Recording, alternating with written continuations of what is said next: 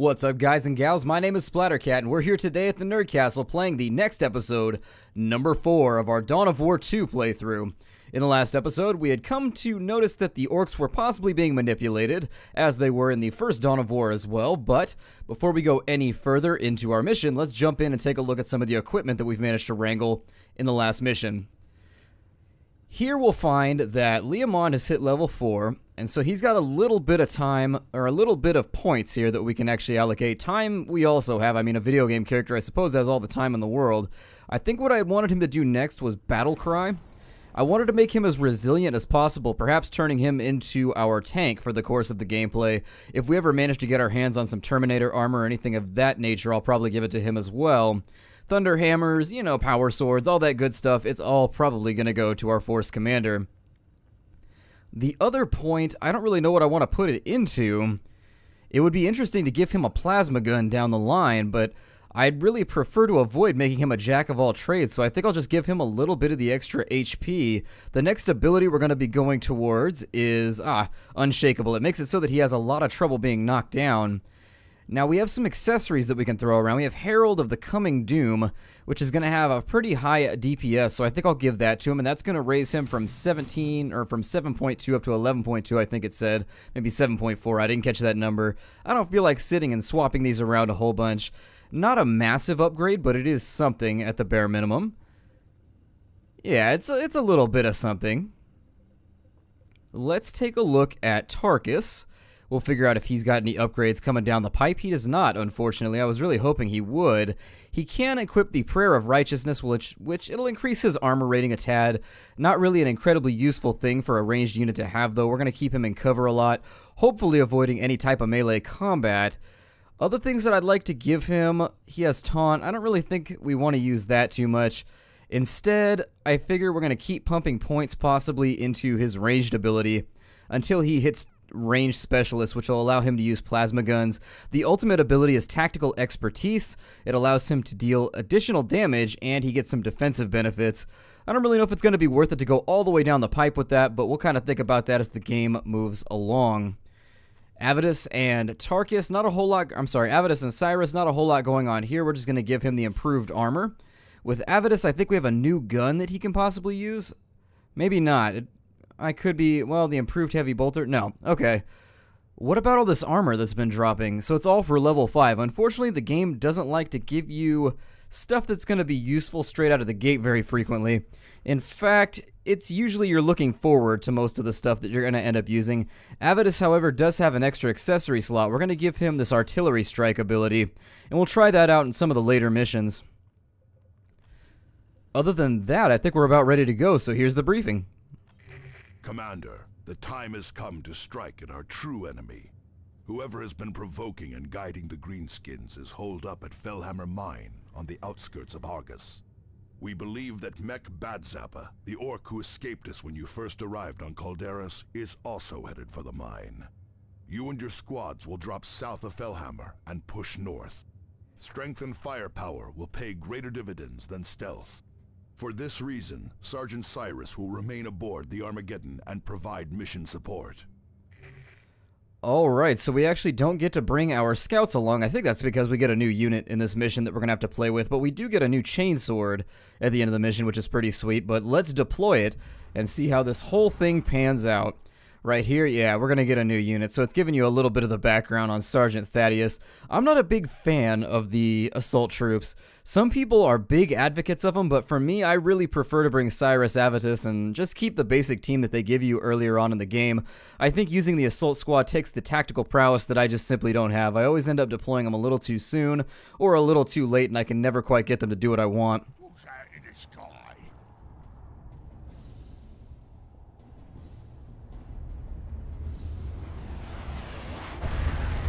And squish. Let's have a look around here. I really dislike that I can't use WASD to pan around. I should probably re-keybind that. I've never been a big fan of using the edge of the screen to scroll around. Looking at the mission at hand, there's a bunch of stuff to the south of us. We might think about capturing this foundry while we're out and about, but it looks like we're going to be pressing due north for the most part. I'm going to move the tackies over here. Devastator's in there. Let's go ahead and get our Force Commander moving in. It does look like they're going to make it to cover, which is a little unfortunate.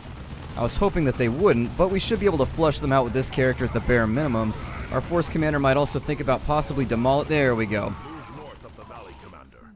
Get to Fellhammer Mine and find out who is stirring up the orcs. I'm going to try and keep people in cover the best as possible. I know that kind of seems like it needs to go unstated, but you never know. Movement on the ridge. Gone. But those were no orcs. Lovely. So it looks like the Eldar are throwing their hats into the ring. I don't really have a spot to place Avitus, so I'm just going to keep him back and hope for the best. We will avenge them. Keep moving. Orc gunners on the ridge. Looks like we've got dead bodies all over the place. Fury from the sky! Cut them down!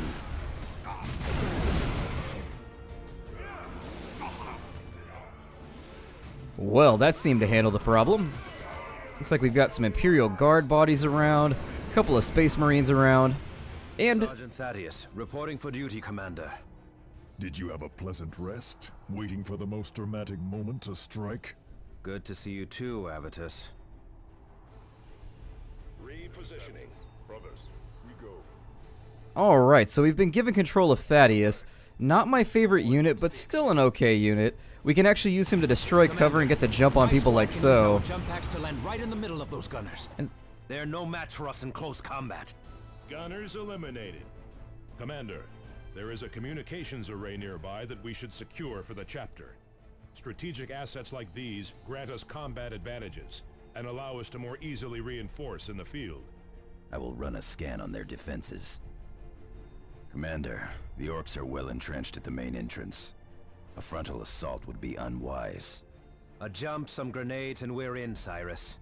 And right in the sights of the whole orc horde. So I thought that was a foundry to begin with, but I guess I mixed up the icon. It's not a foundry, it's a communications array, which is cool. That allows us to call in more artillery. That actually might be the most astute way to go about doing this. Taking a look at the surroundings, I don't see a whole lot of really good approaches to get ourselves in here, but we do have the CP over here, which is going to allow us to replete our troops as necessary. Let me think about deployment schemes here. And I think if I can get Tarkus there, Avitus there, we've got these gents all ready to roll. And I think with Thaddeus and whatnot, if we can jump into here and actually wipe out this cover, we'll probably be fine. Full assault then. Strike hard and true. Alright, let's get them the hell out. Although they are suppressed now, so they may actually end up getting dropped, unfortunately. Yeah, that was unwise on my part. Probably going to use up some medkits here, just getting them out. But at the same time, at least we annihilated that first cover. Let's drop them back to the CP and they should be able to get their troops back. And then over here, maybe take the Force Commander and charge this location. They do have suppressing fire, which I hadn't thought about. Let me see if maybe I can knock them out of the way like so. I know that for the most part, suppressing troops or troops with heavy weapons aren't so great at melee. They tend to be fairly easy to bulldoze. I don't really know if I want to send in Tarkus just yet. Maybe occupy them just a tad. Have Tarkus put a grenade over there just to get rid of him so we don't get suppressed at the wrong moment. Down they go. Tarkus managed to shoot him anyway, so it wasn't really a peak concern. We managed to get it taken care of either way. A little bit of a mess, but not so terrible. Force Commander is going to finish him off, and then the communications array is going to be well under our control. That will allow us, if we take a look at Avitus here, my other option with Avitus was to call in artillery strikes, and I think that may have been the better option. Unfortunately, I wasn't able to pull that one out of the fire, but it will allow us to deploy more artillery strikes in the future once we take this position.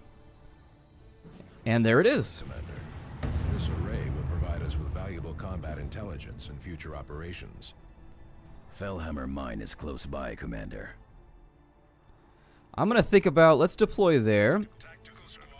Avitus is going to be there. We'll put our assault squad over on the right. This is why I don't use the assault squad, though. You saw in that last engagement how things definitely were suboptimal. That tends to be how things go whenever you give me a heavy melee unit. I'm just not very good at using them properly. And I tend to avoid them for that regard. Then I tend to deploy snipers and things of that range. I definitely tend to function a little bit better at a range. Someone else has gone through here. Swiftly, before the humans arrive. We cannot allow one obstinate orc to derail the Farseer's plan.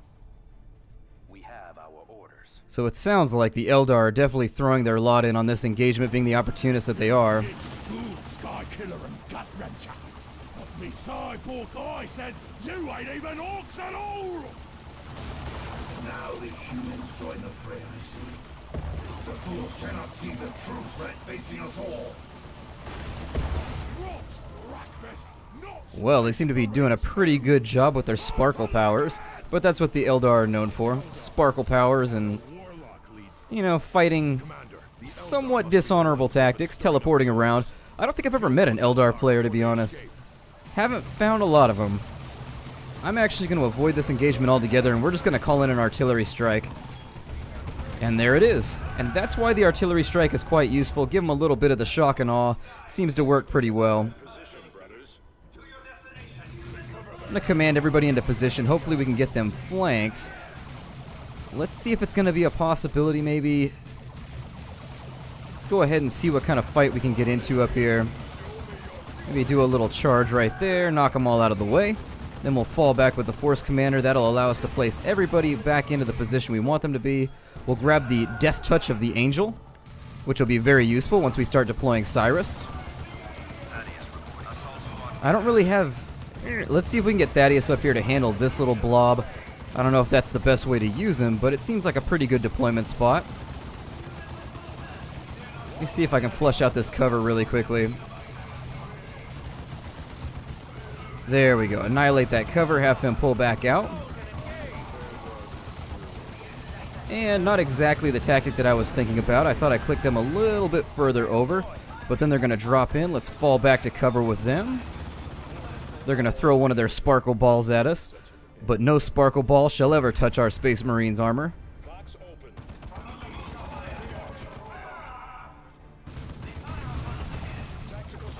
This final engagement should go pretty quickly. They don't seem to have a lot of cover.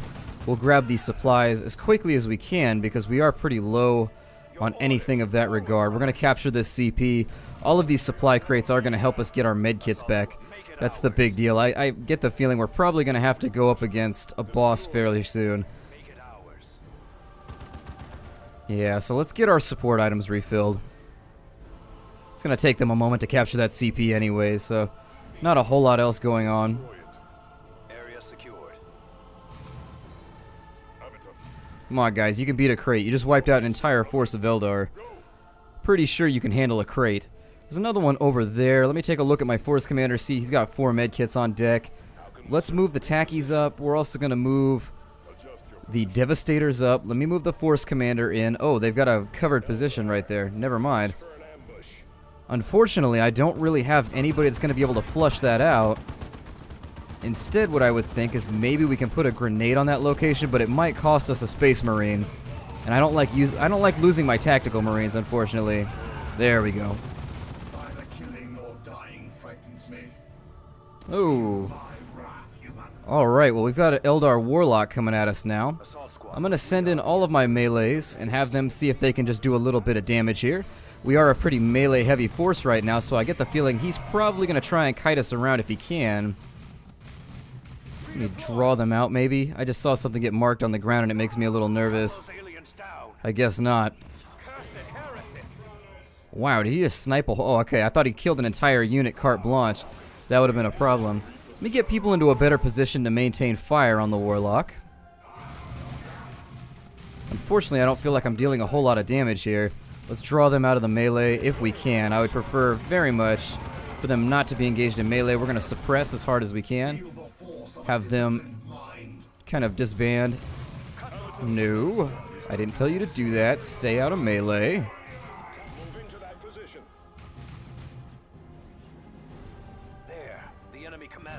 Alright, there we go. Now I've got people roped in as I would like them to be. We don't have the cover that I would like, but they're not firing too much at us anyways.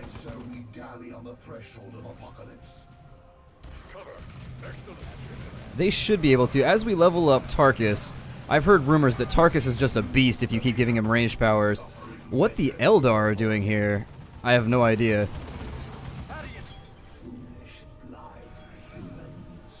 All right. The orcs could have slowed them down, given us time. You have doomed us all. Rant all you wish, Eldar. We stand, and you have fallen. This victory will long be remembered in the halls of glory. Alright, so there's our new chainsword. In all honesty, a lot of people talk a lot of good smack about the Eldar, but whenever the Eldar talk in any of the storylines or any of the books, they definitely always seem to know what's going on. And I always feel like the Space Marines are typically walking around with very little information when they ignore the Eldar. We did a little bit better on speed that time, not doing horribly. Hopefully we'll be able to jump through and get a little bit better of an experience reward next time. No level 5s among us, unfortunately. We are going to need level 5 troops, but we'll try and do that in the next engagement, possibly. Let's do a little bit of storyline here, and then we'll close out the episode. This is a grave development, Commander. The Eldar are evidently provoking and influencing the orcs. Their involvement is hardly good news. They claim to be stirring up the orcs to combat a common threat. What could that be? I would not put much stock in what the Eldar say. They are deceitful and manipulative by nature. That they are, Tarkus, but the Eldar aren't fools. The warlock you defeated may have been guiding the orcs here on Calderis, but he was only one part of a larger plan. We are receiving reports that the Eldar are stirring up the orcs on the nearby Typhon system. The Armageddon will take you to Typhon, so you can engage the enemy there. I will relay all distress signals we receive from Typhon back to you. Alright, so that was the next day, so day number 5 in our Dawn of War 2 playthrough. My name is Splattercat. I am happy to have you here at the Nerd Castle at all times. I hope you've been enjoying this playthrough, and I definitely look forward to seeing you guys for the next mission. Take care out there, everybody, and I will see you tomorrow.